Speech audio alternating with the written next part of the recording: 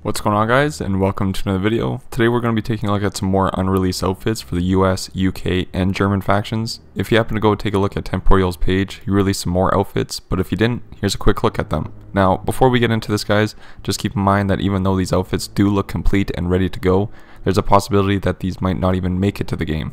Also, be sure to stop by Temporeal's page as he puts in hard work to bring this information to us, so go give him a follow and show him your support, but let's get into it. Starting off with one of my favorites, a ghillie suit variant for the Germans. This again looks great, and DICE did a great job with this, and it reminds me a lot of the sniper from the movie Fury, if any of you remember. This outfit is highly detailed and is obviously the first of its kind for the German factions. I'm sure this outfit will be popular amongst many people if it ever does get released, and I hope it does. It blends in well with the Twisted Steel or Arras maps. But moving on to another German outfit, I definitely cannot pronounce the name of this, but these were the first German paratrooper outfits in large-scale operations. Just by the information that Temporeal shared with us, these were nicknamed the Green Devils.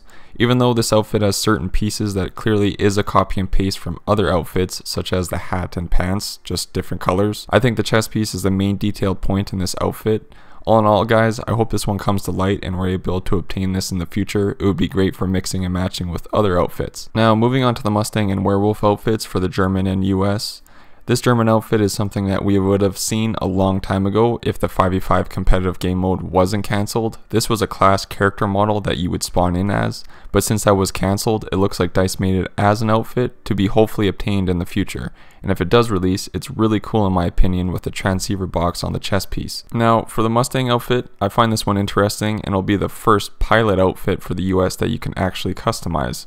It seems more and more unreleased outfits that are coming, they actually come with gloves that you can see in game. A cool little addition in my opinion. But let's move on to the last two outfits, the Cavalry Commando and the Wüsten Korps. I'm definitely pronouncing that wrong, so I do apologize, guys. But here is another new UK outfit, and in my opinion, it looks awesome. And I really like the beret and the detail on the chest piece itself. Everything blends so good with this outfit, and for once, DICE is color coordinated with this. Now, as for the German outfit, this may look a little bland and less detailed than others, but this will be the first for these Germans to have shorts as a cosmetic, and that hat though. But all in all, guys, I think all the outfits, like I've said before, would be great additions to the game and please many people, and I really do hope that these can be obtainable as time goes on.